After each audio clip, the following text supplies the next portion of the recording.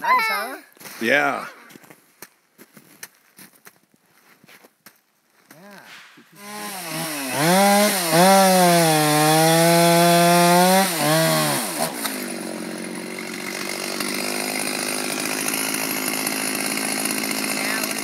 If I do that, and then it seems like when you want to shut it down, but when I shut it down, it seems to seal that better than when you, so, and then another trick I do is I move that, and that gets even tighter, but, awesome, baby. Oh, it's so comfy. I know, warm? Yeah, I mean, this is going to be a lot darker. And then my mom got these cots for, this was our Christmas present, these 2 cots. For a bed? I can't see if this is even...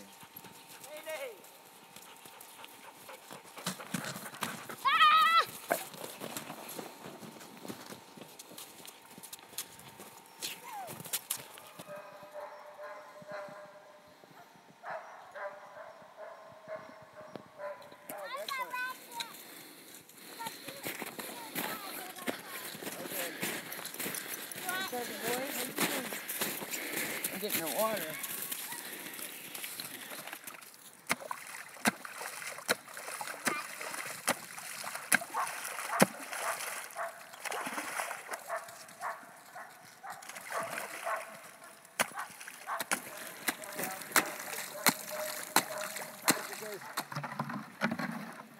And then it's cleaner water. It's not all that stirred up stuff in the bottom.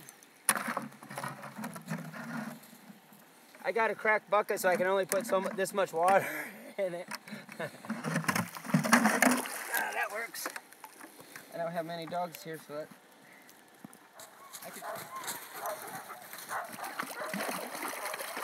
Back in the early 1900s, they used to walk up from Valdez to Fairbanks, and then they used to take to not get blisters. They would take off their boots and their socks and just stand in the water and scrub them till they're numb, and then they wouldn't get blisters. And they'd walk from Valdez to Fairbanks through all the mountains and everything. So getting your hands a little wet, clean them off a little bit, I think helps them toughen up. I would do that.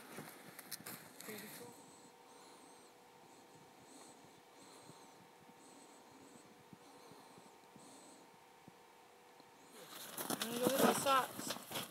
I've got extra socks under here too. I'm hungry. We got a woman that fell in the water. Just gotta get her. This is where I got all my emergency stuff out here too.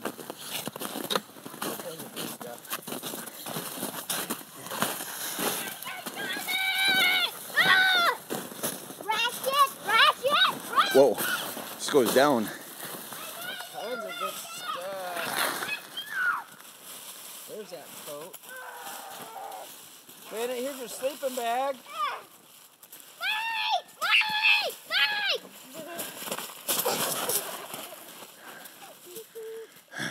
I think someone's excited. Oh, here, sweetie.